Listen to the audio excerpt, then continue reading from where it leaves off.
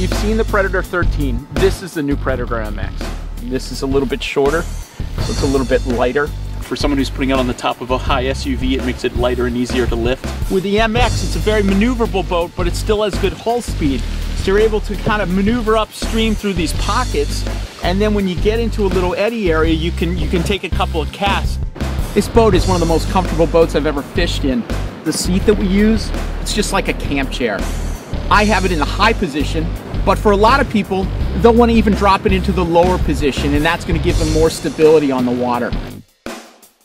It doesn't have the console area in here, so I like that as a fly fisherman. These accessory plates are great. You don't have to drill into the boat to mount those. You can drill right into the plate. The freeboard's higher, and obviously I'm seated higher up, so on a cold day like today, you're a lot drier, hence you're a lot warmer, so it lets you extend your fishing season. It features our Exo Ridge deck, so it's channeled so the water doesn't pool up. It drains it into the scuppers, again keeping you drier.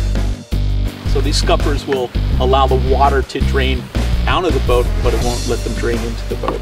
The tri-hull design gives you a boat that's, you know, super stable to stand up and fish from it. This boat's great, I love it. Pride in the quality and the way we build them, pride in the design. You know, that's what we do.